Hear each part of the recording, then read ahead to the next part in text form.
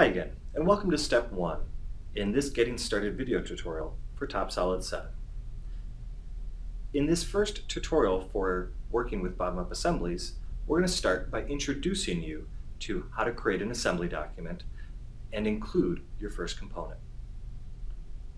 Let's take a look. To begin the clamp tutorial, the first thing that we need to do is create a new assembly document. In this case, I'm going to create it in my practice folder within the bottom-up assembly tutorial folder.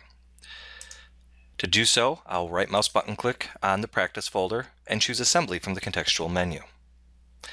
From here, I'll validate, and like that, you're now in your new assembly. You'll notice that it's asking you to name the file here. It's in full edit mode already, so all you need to do is give your assembly a name.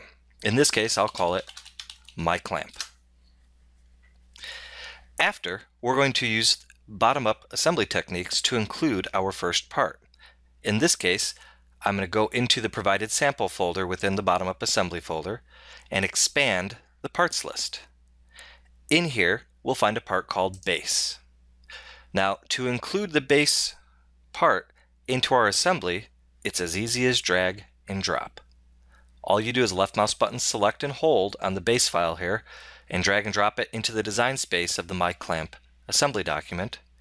And like that, TopSolid has included this component into the assembly. Now at this point, we're actually done with this part, but I want to take just a minute and explain what just happened. Here we've included this component into the assembly, and we've included it automatically fixed in space in the assembly.